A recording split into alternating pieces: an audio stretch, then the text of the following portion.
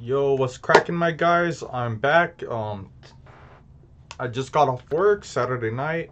I can't stay up too late, but what I do plan to show you is just like I did earlier this week, um cover a battle the season 3 NGC season semifinals. So this time we're looking at the other conference, so to speak. This battle you're about to watch is against Fractalis Omega and Jorek Wessel. So if I'm saying his name correctly. But yeah, you guys, we're gonna watch and see who goes on to the finals and who gets to battle ThatBoyTop. So just to let you guys know, I'm not gonna be doing a face cam or anything. I'm just gonna bang this video out really quick. Yeah, I'm not feeling my best right now. I need to get some sleep, so I'm not gonna do a face cam for this video. It's kind of awkward for me to do post-game commentary, you know, like how you guys watch my videos. I do my commentary like real time during the battle. So I'm gonna do my best again, and yeah, I believe in the top battle that was live, so maybe it was, maybe it wasn't, but this one will be post-game. So you guys enjoy the show. Let's see who goes on.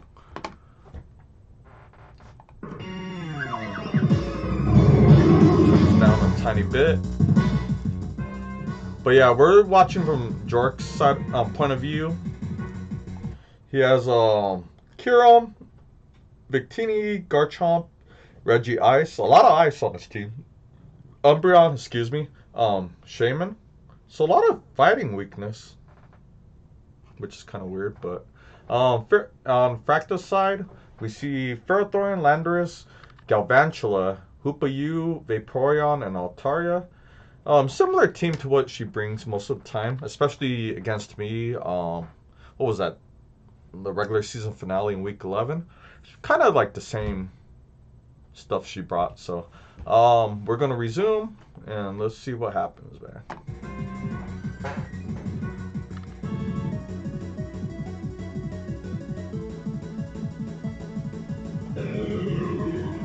The big ice cream.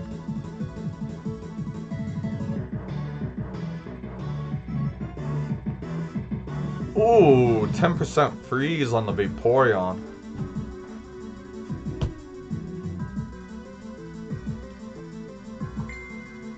Scald goes off.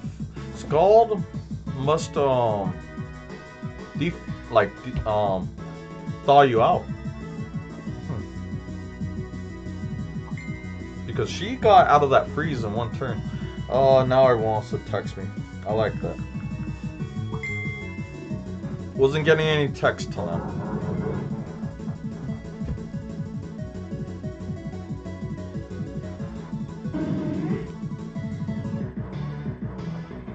I wonder why it was he did leftovers, but like if you have rest, you should do chest resto, I think. Ooh, foul play. Nulkness. Only, yeah, I wonder if that was a typo there, honestly. But here we go, considering we have Kiram and Garchomp. Yeah, I was about to say, if you get a Dragon Nest up, Altaria's looking pretty damn good, so, yeah, whoa. Altaria's gonna put in work right now.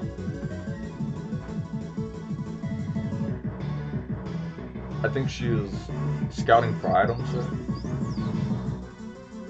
I'm not sure if a Kiram's Ice Beam would have O-code Altaria from that range, but can't blame her for being cautious. Another rest Pokemon. Oh, Natural Cure. That's actually pretty cool with Shaman. That's a good bring.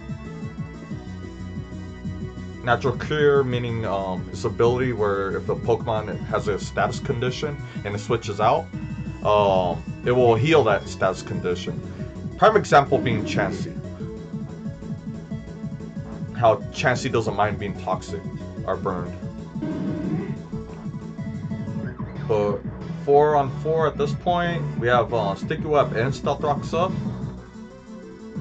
Ooh. Oh no! Paralyzed. Uh-oh. At this point, you don't know if it's Choice scarf or not? It must be choice locked. If he switches out, it's choice locked. Yeah, okay.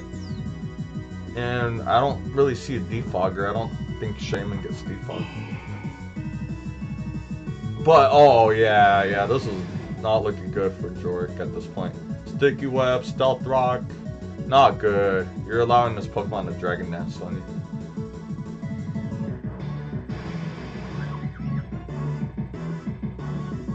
Wait, what? Yeah.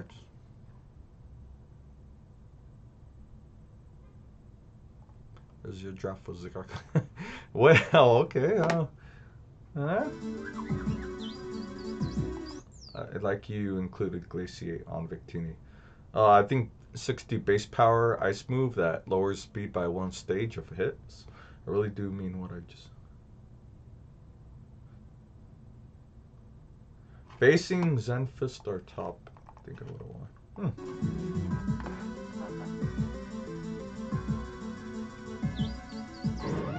She wanted Toxpex when the draft just started, but I grown to like hoopa-u. Oh, she would have had both Ferrothorn and Toxapex. Oh, the filth. Nah, dude, nah. Harvard.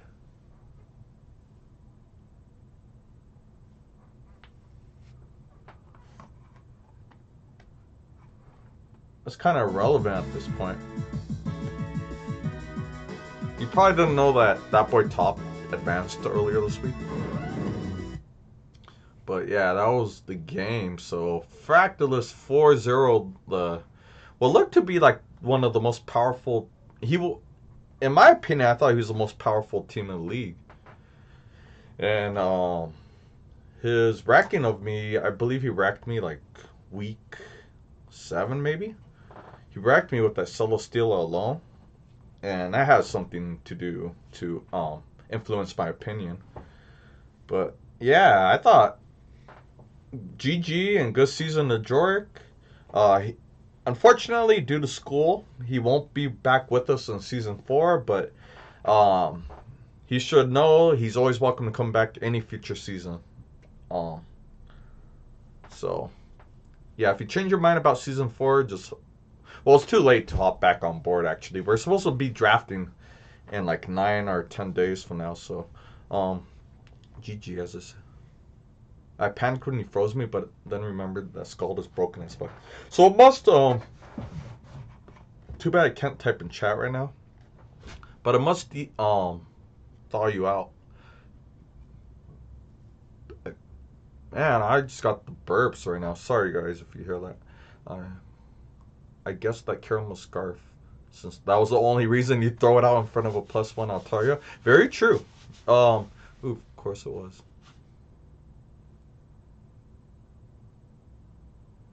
It's a hard move. It's a good move, not totally OP like Shift Gear or Quiver Dance. It is OP? Oh no. That's not it, my brother. It's not uncounterable, it's harder. Oh, set up a little Trick Room action with the fairy Pokemon. Well, I don't know what fairies get Trick Room, but I think Deontay and maybe Tapu Lele could do set up Trick Room. Just set up Trick Room in general. Levitate. Fucking. I'll leave that. I won't say anymore. But that is it, guys. With that said, GG's to both Fractalis and Jorek. Jorek season comes to an end, while Fractalis Omega goes to the finals against ThatBoyTop. So we will see starting Monday. That's when finals week will come. So I'm forced to watch from the bench, from the sidelines. I'm nothing more than a fan like you guys are. So props to both Top and Fracta, first time newcomers to my league, to my draft league, participating in it. But yeah, I'm just leave it at that. So props to you, Fracta, and good luck in the finals.